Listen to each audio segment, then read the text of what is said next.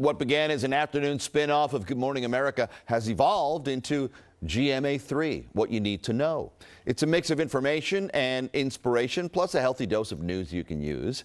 The show is gaining traction in the afternoon, according to Variety, and so we thought, good time to send entertainment reporter Sandy Kenyon to the GMA3 set.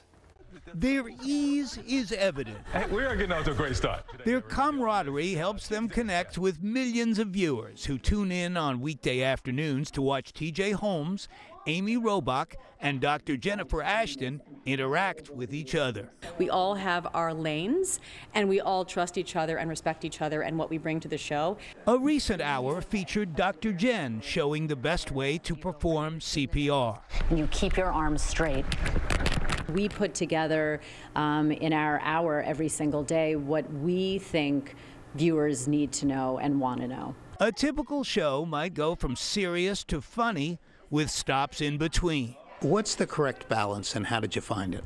I think you constantly evolve and tweak. I mean, when the show first started, you could do a full hour on nothing but COVID because that's all that was going on in the world. Since then, it's become more of a mix. It's a balancing act. Executive producer Kat McKenzie is in charge of getting the balance exactly right. On this day, a segment featuring a new book by one of the Spice Girls was taped directly after an interview about the protests in Iran.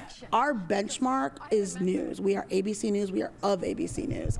We've made a strong effort to put our correspondents on, our embeds on, our consultants on, our contributors, because that's who we are. The ABC News Live platform streams each episode of GMA3, so these hosts have one foot in the present and the other in the future, all the while seeking to inspire, inform, and entertain. And we have a lot of fun doing it.